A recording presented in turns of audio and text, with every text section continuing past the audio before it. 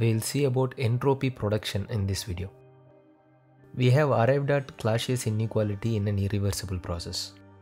We have seen that the entropy of two states is S1 and S2. This is the entropy change delta S. When the system moves from state 1 to 2, the integral delta Q divided by T changes, but it is not quite equal to the entropy change. Meaning this yellow part of delta S does not come from Q divided by T. Now what is this yellow part?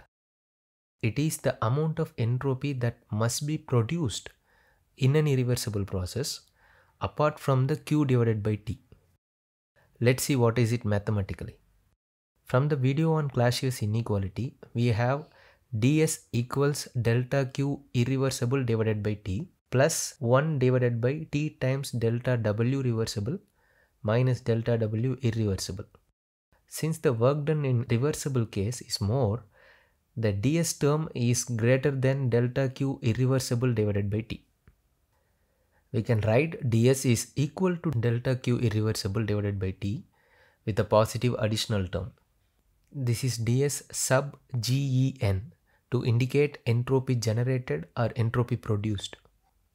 The reason for the name will be more clear in the next video, the video on second law.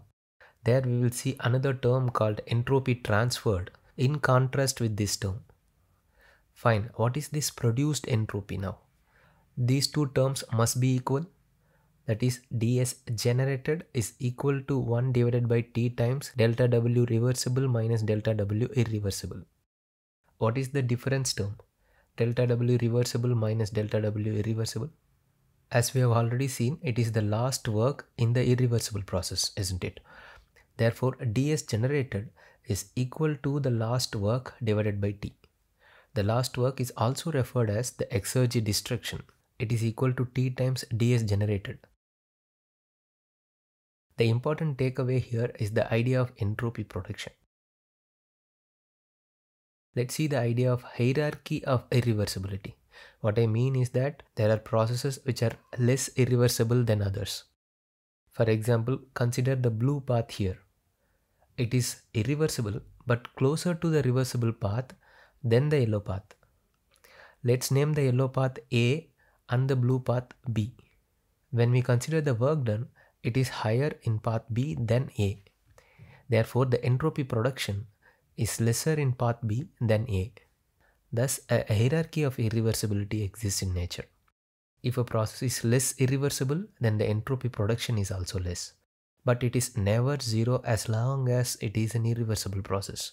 Only for reversible process it is zero. We have considered only the system in these three processes, which is an isolated one. We'll see about the closed system or more practical systems in the next video, where we will consider the surrounding. See you in the next video.